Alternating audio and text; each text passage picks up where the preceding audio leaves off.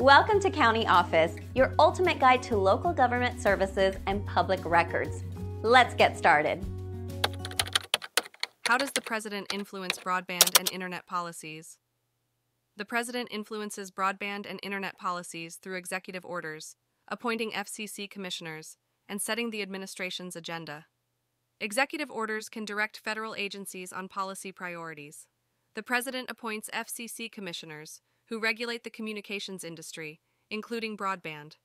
The administration's agenda, outlined in speeches and policy proposals, shapes discussions on broadband access, net neutrality, and digital privacy. The President's influence can lead to changes in regulations and funding for broadband infrastructure and internet services.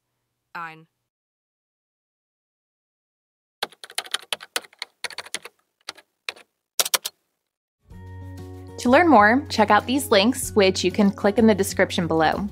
And feel free to comment your questions. We're here to help.